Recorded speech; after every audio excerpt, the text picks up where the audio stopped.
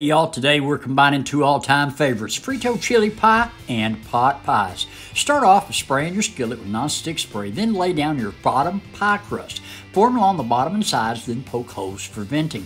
Then make layers of chili, onions, Fritos corn chips, and shredded cheddar cheese.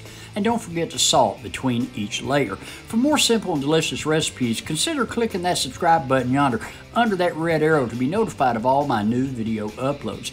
Then put on your top crust and crimp that with the bottom crust. Flute the edges on the side with a fork to make it pretty.